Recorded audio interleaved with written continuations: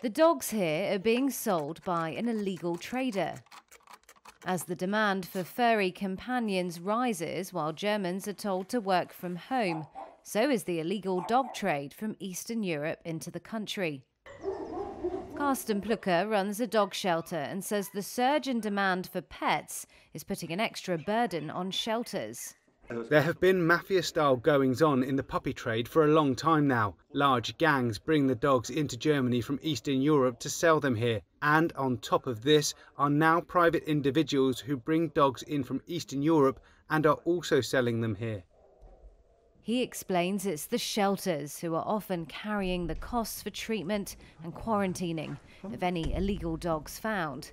Plucker warns the black market trade is not only damaging to the dogs, but can create unforeseen costs for unsuspecting buyers, who may end up with hefty vet bills for dogs with hidden illnesses.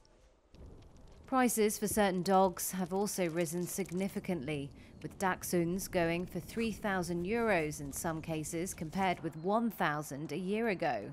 Animal welfare groups are urging Germans to make sure that they are buying from a trusted source. They have also issued a plea that a dog is for life, not just for lockdown.